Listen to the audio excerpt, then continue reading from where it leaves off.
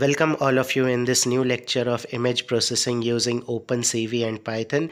We are continuing with our ongoing lecture series on converting the BGR color format into different other formats. In last lecture we saw how to convert the BGR into HSV. Today we are going to see a new format that is called LAB. So I'm creating a new file here that is color underscore 2 underscore LAB dot py. You can name it anything. Now we are copying this code of HSV image and pasting it in the new Python file that I have created here, because there are some very minor changes we have to do in the existing code.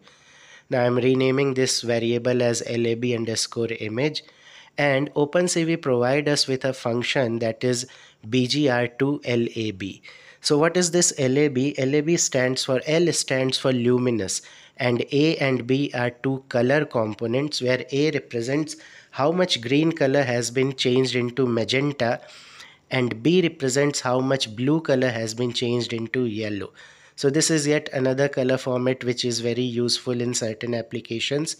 So let's run this and see what is the output and how it looks. Okay, the left side is the original image you can see, and the right side is LAB image. So this is how you can convert the original image of BGR format into LAB format according to your needs. L stands for luminous and A and B are different color components for green and blue. So this is how you can convert it. Thank you, and we'll meet in the next